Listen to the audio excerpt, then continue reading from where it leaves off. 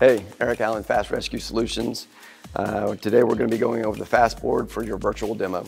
We're going to go over all the components on it and some uses.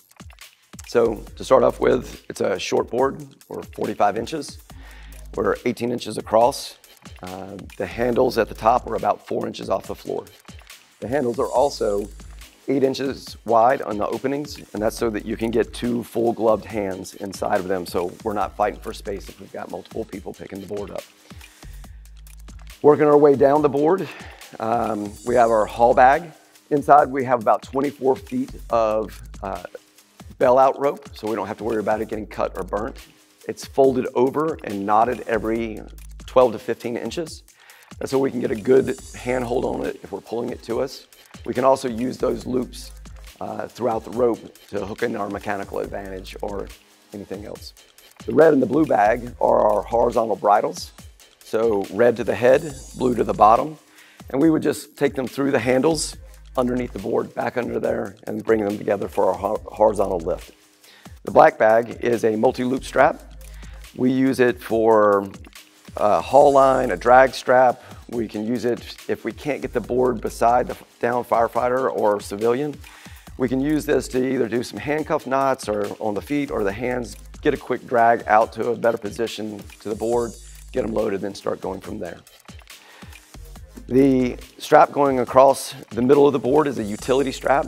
You can store your RIT bag under here when you have it on the apparatus. You can use it for some patient stabilization if it's a civilian, but it's not going to be long enough to go across that SCBA. The webbing inside the board is Kevlar. It's rated at 5,500 pounds. You don't have to worry so much about it getting cut or burnt like you would with nylon. You can see all along the sides and in the middle we have a lot of strips. These are photoluminescent and reflective. We also have them on the bottom of the board, just so if the board gets flipped over, we could have some visual reference to it.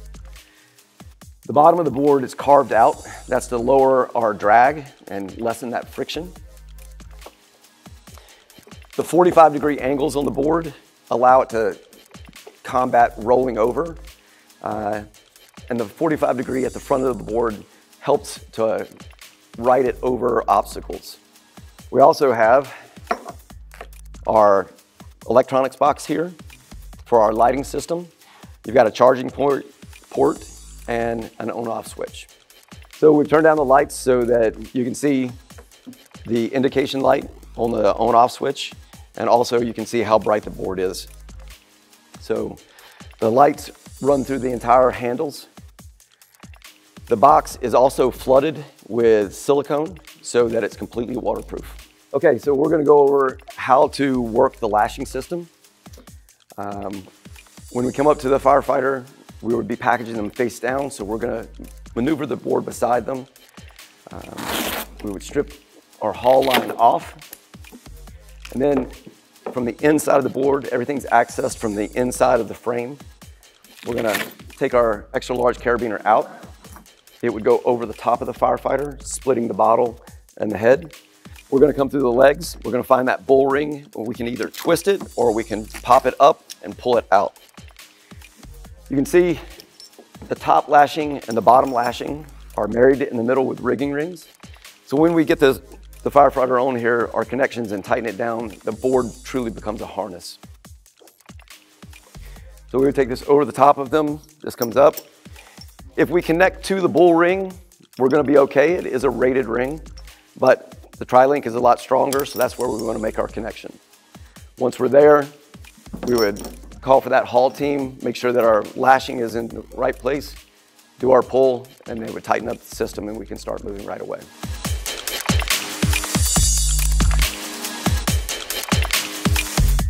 So now we're going to go over the basic packaging of a downed firefighter. If we find them in a face down position, we're going to have to roll them. If we come up and they're laying on their side, that's just going to help us out. We're going to position the board between us.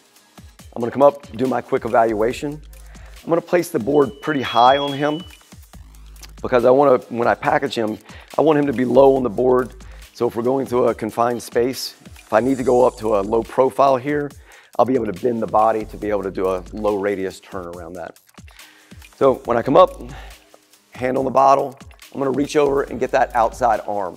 If I tried to roll him now, that shoulder would get in the way. It would fight me to go over, and I'd probably end up hurting him. So hand on the bottle, I'm gonna come over, sweep, find that elbow, push it forward, or grab that wrist and pull it forward. Then I'm gonna use the bottle as my tipping point, and I'm gonna push him to the ground and pull that wrist. When I pull that wrist, I'm gonna pull it in front of him. So when I roll him, I'm gonna roll that bottle to the ground, I'm gonna pull that wrist in front, and then I'm gonna sweep both hands down low, right? That helps contain those snag hazards. So I'm gonna reference the bag and about the top of his mask or his helmet. That's gonna help me place him on the board low enough, and it's gonna give me access to that top carabiner. So I'm gonna actually adjust that a little higher. Once I have him here, I'm gonna strip that bag off, let my haul team start deploying it out. I'm gonna reach over and get a purchase point on that bottle, and I'm gonna pull him to the board, and then I'm just gonna push the board to the ground, and he'll load right inside of it. Come up, grab that extra large carabiner, pull it out over the top of him. I'm gonna come through the legs, find that bull ring, pull it up and out. Make my connection, and this is where I wanna run that as far forward as I can, and then split the bottle and run it over his shoulders. From here, if I have my haul team, I would just tell them to go for the haul, but I'm gonna move up, tighten it. As I tighten it, and pull that haul line, it's gonna sink him right down to the board. It's gonna marry him to that board. As you can see, if I roll him, or if he gets rolled over, he'll just come right back with it. And then we'll keep on moving. When my haul team starts pulling, if I'm here, I'm just gonna take up those legs, get in that good football stance, and start driving along with them to get him moving as quickly as possible. And that's how we do our basic packaging. Loosening him up, we're gonna hit our cam buckles and just pull our webbing. Drop everything down. From this position, we could put a firefighter on the ground beside him, sitting. Then we could roll him into his lap, bottle between the legs, and then we'd be able to start our firefighter CPR to complete that mission. That's your basic packaging and unpackaging.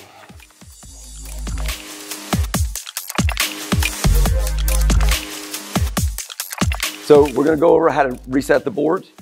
Once we've deployed it, we get outside, we wanna make sure that we're putting it back together properly. We're gonna take our extra large carabiner, we're gonna pull it straight down, all right? That gives us our center. It's easier to have somebody hit our cam buckles for us to kind of lengthen it back out, but you can get it done by yourself. We want that to stretch out about 1.5 feet, 2 feet below the board, and then we're just gonna fold it back up and put it back into its position. The red and the blue bag, it's easier to take them off when we're restringing this. There's lots of extra Velcro here. Try not to set them on the ground. They might get kicked under a car or into a grate or something, and so that's what that extra Velcro is for.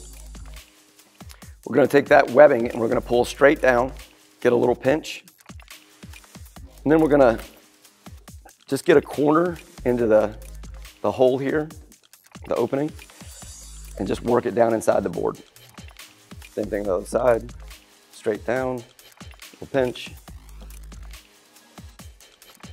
Takes a little work to get it down, but this is where I say the love is with the board. You gotta love it a little bit to reset it correctly. With this one, we're gonna pull this all the way up, fold down, drop our tri-link back in, and then we're just gonna do the same thing. Flat against the board, pull it up, get a pinch, work it up inside the board.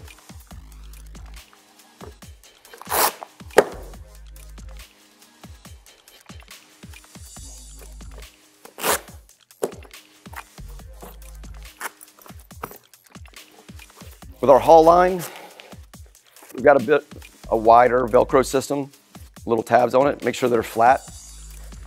And then go ahead and stick it to the board. Then it's a lot easier to open it up. It'll hold in that position so that we can stuff the rope back in.